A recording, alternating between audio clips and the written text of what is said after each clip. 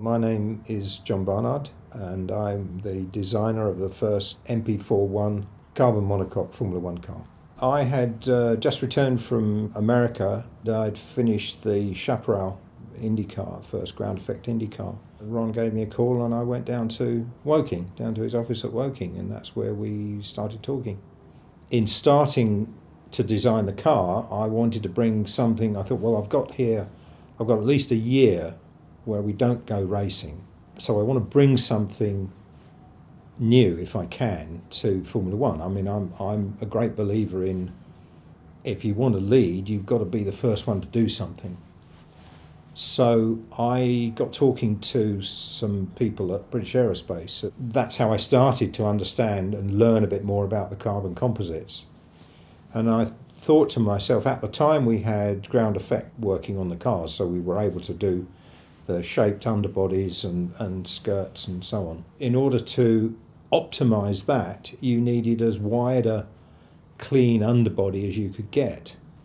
And that meant making the monocoques, which at that time mostly were made from aluminium, sheet aluminium with some steel reinforcements. In order to make that smaller so that I could get a wider underbody wing, I was going to lose torsional stiffness.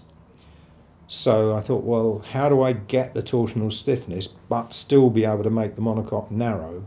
And that's when carbon really came to the fore, because it has properties that you can't beat. I mean, you know, weight, strength, stiffness are just superior to aluminium and steel. I said to Ron, I think I want to try and do this monocoque out of carbon.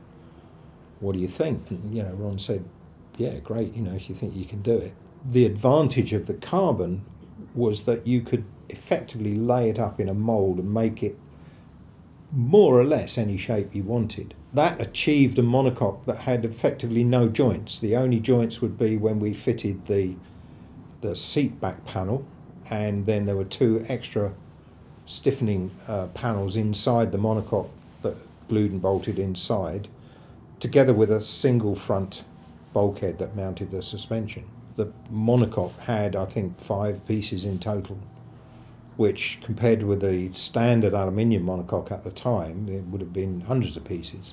So that's the way I planned to go. The problem was then we had to find somebody to make it, because we didn't have facilities with autoclaves and so on.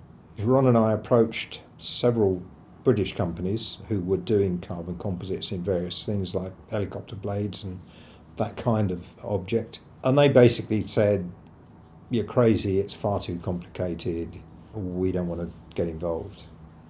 And then through someone I knew in America, through my time I'd spent in America, someone had been a student actually at Hercules in Salt Lake City. And he said, oh, they've got a big R&D department dealing in carbon composites. Maybe they'll be interested. So I got the name of the guy. It was a guy called Bob Randolph running this thing. And Ron, being Ron, immediately picked the phone up and said, you know, I want to talk to Bob Randolph. And we did, and within a couple of days we were on the plane out to Salt Lake City. We took what was in fact our wind tunnel model. It was a 1/3 scale fiberglass model of the car. Ron got a great big box made, all foam lined, and we checked it in on the plane we flew to Salt Lake City. So when we arrived, we had the set of drawings and this great big model of the car, and they were immediately, wow, you know, we've not done anything like this before, but we'd love to have a go. So that's how the first ones were made. The first monocoques were actually made over there, although we made all the tooling, all the design and everything in England. When we got the first monocoque back, we were going to torsion test it, so we built a simple torsion test rig. But then we tested it and we found that the torsional stiffness was like, gosh, 2.5 times more than what a conventional aluminium monocoque would be. It was weighing about the same as a normal aluminium monocoque, but something like 2.5 times stiffer. So I thought, well, actually, I want some of the weight back. So we reduced the second monocoque. The layup on the second monocoque was reduced. The number of plies per skin was reduced, and we ended up with a compromise, still much stiffer than an aluminium monocoque. I remember something like 11 or 12,000 being a figure.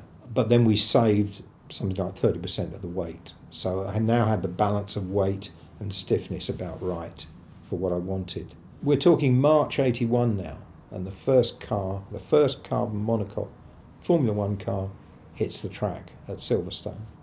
There were lots of emotions. I mean, don't forget this whole program had started back in like November of 1979, and now we're in March 81, so that was the gestation period for this whole process. My feelings were, it's worked, we're here, we've done it, but there were still lots of unknowns. There were still people walking around saying, oh, wait till it has a big accident, it'll all explode in a cloud of dust, etc., etc.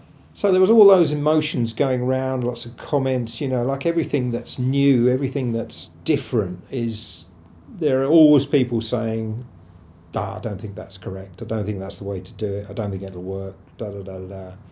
So now I had to make sure it was going to work. I mean, it was all very well getting it on its wheels as a complete finished car. Now we had to make it work. So that progression happened through, up until we won the British Grand Prix in 81. Previous races, we'd been third, second, and then British Grand Prix first. I mean, you couldn't write the script, could you? Just gradually working your way up. And which one do you want to win? Well, I want to win the British Grand Prix, don't I? That's what we did. So that was an amazing time. And, we got our reward. There were still a lot of people saying, what's all this carbon monocoque about? Isn't it just an expensive way to make a monocoque? What's the benefit? Blah, blah, blah. John Watson, our driver at the time, or one of our two drivers, we had John Watson and Andrea De Cesaris, the young guy. So John's driving the car at Monza. He's in practice, and he's doing about 150 mile an hour through this corner. He gets it wrong, and he puts two wheels on the curb and loses it. The car hurtles across the other side of the track, smashes into the barrier, and suddenly there's this huge flash of flame, which turned out to be it hit so hard it snapped the gearbox casing, and the oil came out and flashed fire on the exhaust. The engine, everything gets ripped off the back, and I mean, we're watching on TV, and the first thought is, oh my God, this is a big one. This is not going to be good. And anyway, all the dust settles, all the smoke settles. John undoes his straps, steps out of the monocoque, starts walking back, looking at his engine and gearbox, and sort of generally looking around at the bits and pieces. And that accident set the tone for the carbon composite monocoque from there on after. It then became not a question mark what would happen in an accident. It became, if you like, the beginning of the safety cell. So it was really a huge moment in the whole carbon composite monocoque chassis, if you want, life. From that point on, that question went away. So I can remember being contacted by the CAA, the Civil Aviation Authority in Britain, asking me if they could come and look at our composite monocoque, because they were in the process of trying to draft rules and regulations for carbon composite aircraft, and they didn't have the information. They wanted to come and see what happened to a monocoque. So I remember them coming down and looking at where the engine mounts and everything had got ripped out of the monocoque. The big thing with the monocoque was that the damage was local. The engine was ripped off, but the damage was local. Like quite often with an aluminium monocoque, the whole monocoque would buckle, you might pluck the engine off, but it would do lots of other damage down the monocoque. And this one, it was just local damage. They were interested in that to see it, which I thought it kind of illustrated how advanced we were in carbon composite structures, which I thought was, I was quite chuffed with that. A year or two after the first Formula One car, journalists used to ask me, what do you think? Do you think this is going to end up in road cars, or is this another one of those esoteric Formula One things, And I said, I think it's got to come. It must come, because it brings with it advantages you can't get any other way. Weight and strength and safety and so on. I look back and think, actually, it was my idea. I actually decided to do this Formula One monocoque out of carbon composite. And And here we are now, you know, I mean, I've just driven one of the latest McLaren road cars with a carbon composite monocoque. And I suppose I can't help sitting here thinking, yeah, I started that. Maybe I haven't finished it, but I certainly started it. I mean, I've driven a number of high-performance cars in my time. I've driven the McLaren. I drove the first MP4 12, and I've just driven the 650S. And I mean, it's impressive. It's amazing. It's very drivable. I mean, you're talking, what, 650 horsepower? I mean, that's a lot of horsepower. It feels incredibly solid. You go over some bumpy roads, there's just nothing. There's just no shake, no rattle, no nothing. I mean, it's really, really solid. To be able to have that much performance, I got in within 2 or 3 miles. I was completely comfortable driving this car. Just, you know, a high performance, you know, a supercar basically. And here I am, tootling around on normal roads. To have that envelope of huge performance and drivability, I think it's impressive. That first carbon Formula One car set the pattern for McLaren.